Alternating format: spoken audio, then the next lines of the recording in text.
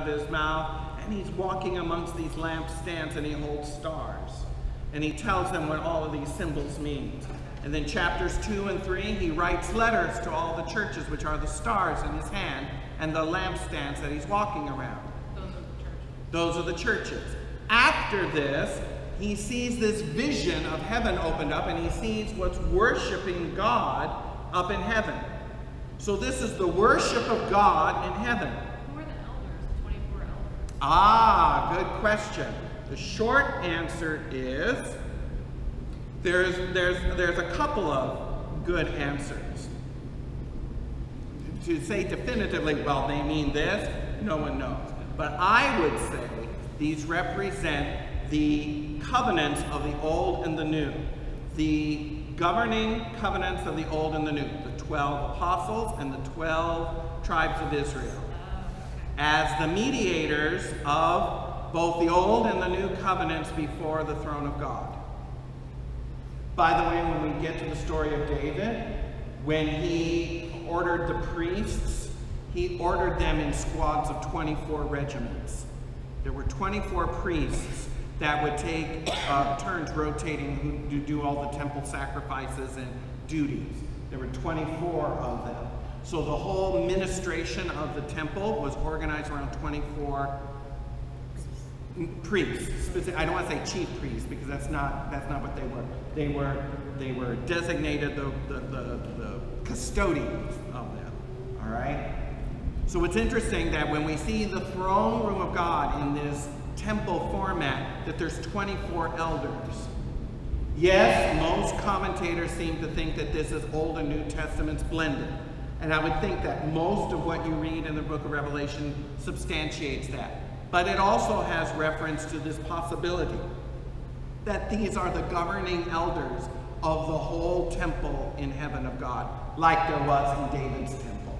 And this was a vision by John? A vision given to him, given to John. John was not John the Baptist because he's already dead. No. John who was with Jesus at the cross.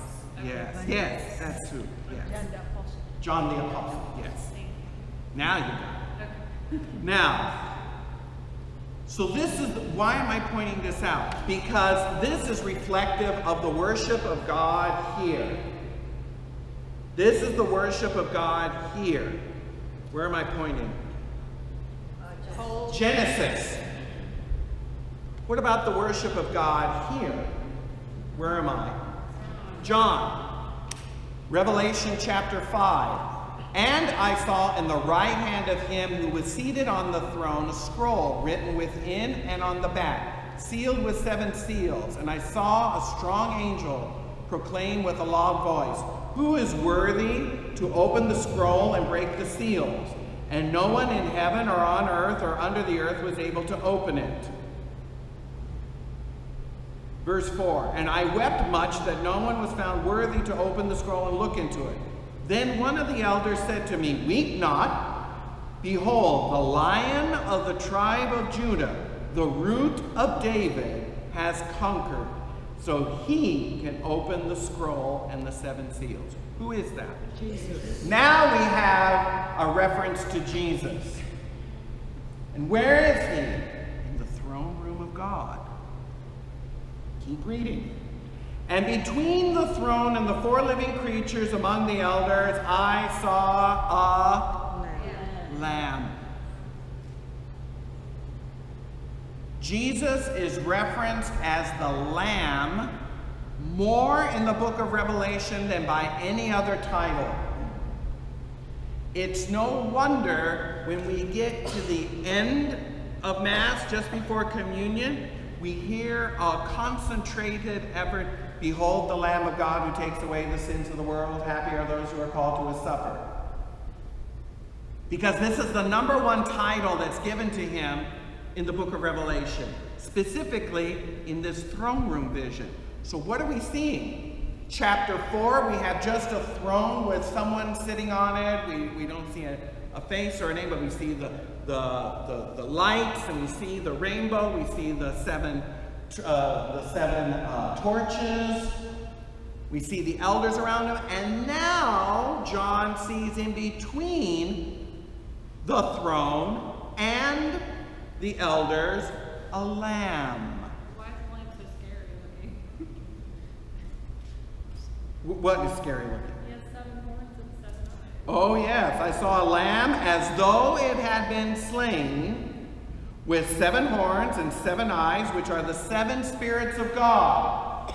Now, that was mentioned earlier in chapter 4 as the 4 torches.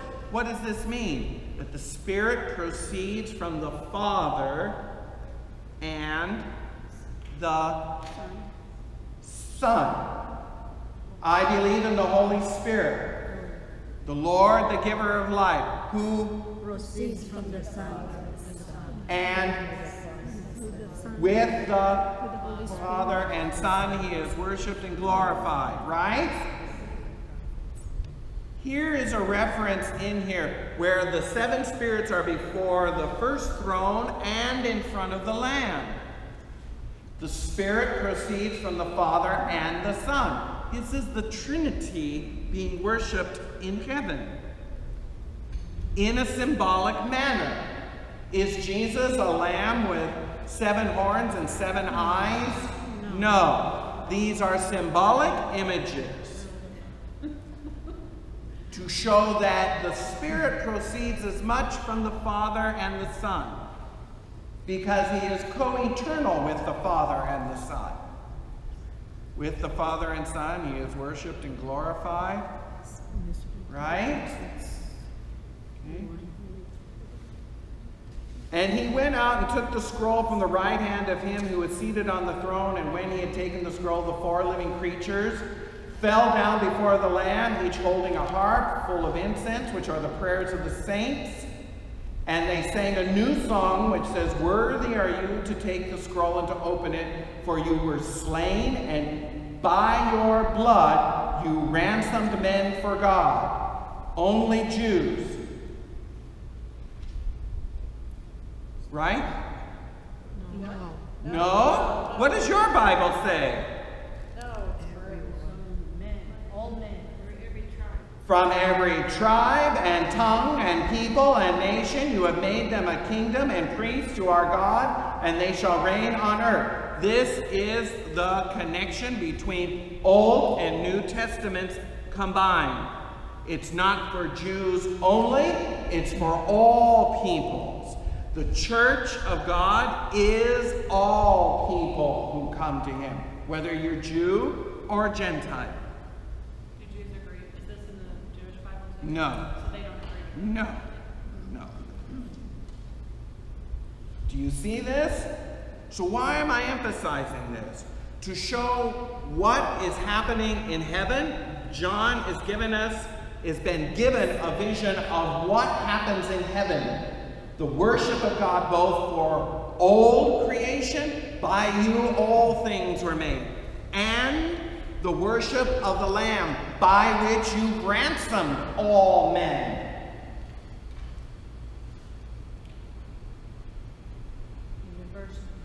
You got it? So this is Jesus in Genesis. Okay? Do we have the Holy Spirit in Genesis? Yes. Very good question. Genesis 1, verse 2. The earth was without form and void, and darkness upon the face of the deep, and the Spirit of God moved upon the face of the water. Oh, this is a mighty wind in our book. Well, and there's a reason for that. You should have a footnote, because in Hebrew, the word is ruah. R-U-A-H, ruah.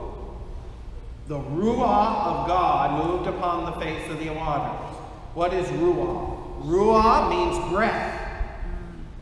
It also means spirit. It has a dual meaning. The breath of God. When you get to Exodus and it says God breathed and separated the waters of the Red Sea, the word breathed is ruah. So one could say God breathed and separated the waters. It was the Holy Spirit that separated the waters physically so that they could walk on dry land to the other side. Do you see that? When it says God breathed into his nostrils the breath of life and man became a living soul, okay? It's the Ruah of God. It's the Spirit of God that he breathes within that clay making of man out of the dust of the earth. So God puts himself into man. That's lovely. Isn't it? It is. I love the Holy Spirit. Oh, I love the Holy Spirit too. That's why we always ask him to be with us, because I'm telling you, he is the one that leads us to Jesus. He is the one that will make us like Jesus. He is the one that will transform us into being, or I like to think of him as the polisher of our souls, that we can better reflect to the world what God wants us to reflect, and that reflection is going to look like Jesus. How do you know when you're speaking Jesus, God, or Holy Spirit? I mean, I know it's all three in one. Is there a difference when you pray or something? How do you know if does one of them stand out more? No.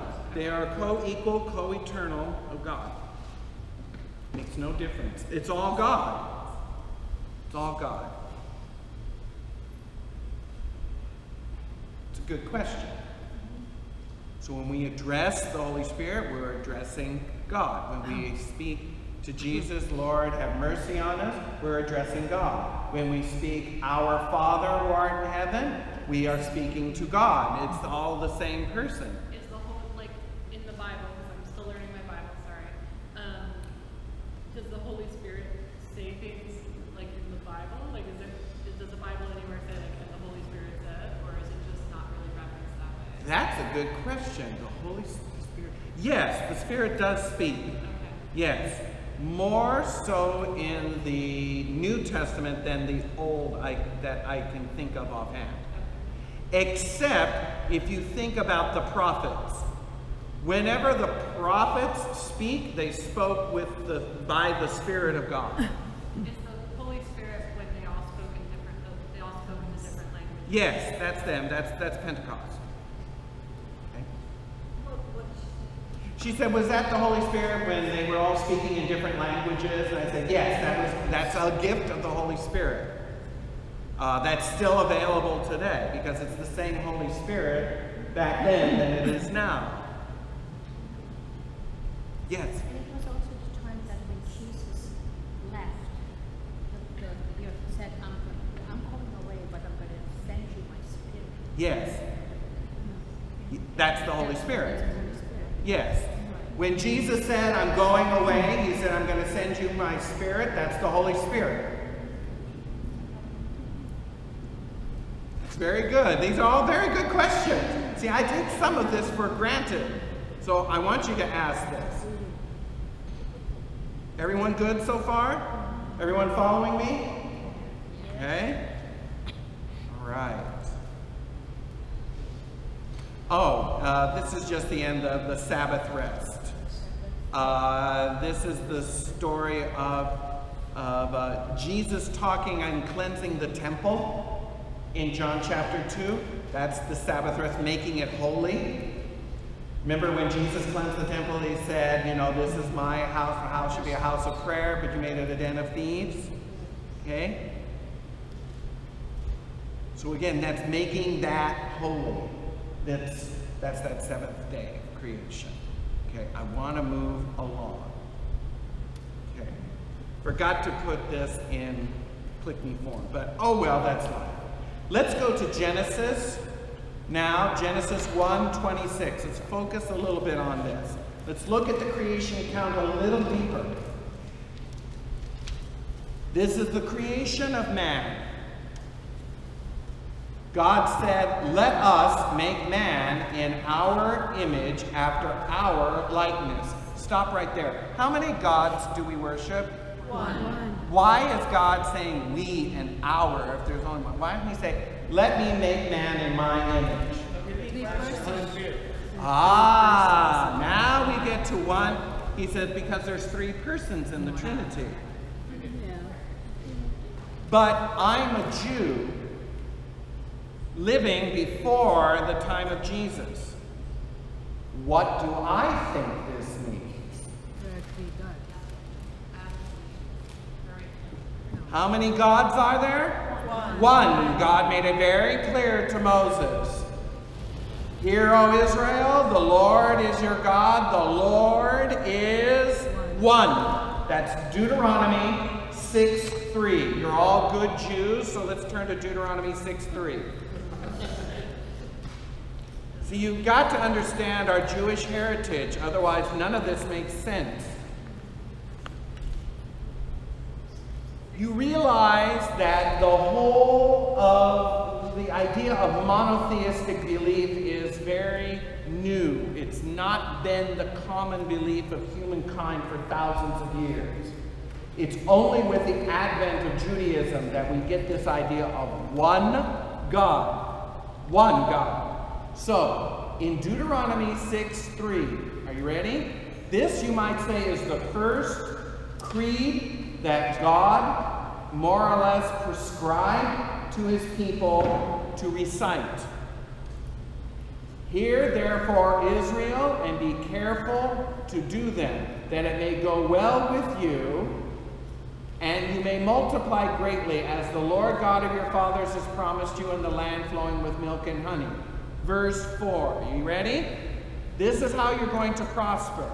Hear, O Israel, the Lord our God is one Lord. And you shall love the Lord your God with all of your heart, and with all of your soul, with all of your might. Boy, that sounds familiar. I've heard that before.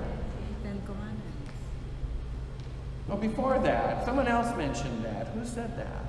You shall love the Lord your God with your whole heart, soul, strength, body, and mind. Jesus said this. Where do you think he got it from?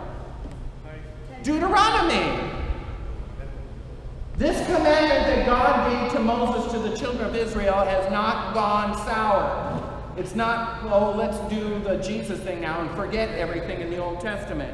Honey, nothing has changed in the Old Testament. Jesus just made it more accessible for us to do it. He commanded them. Did you hear that? Read it again, verse 5.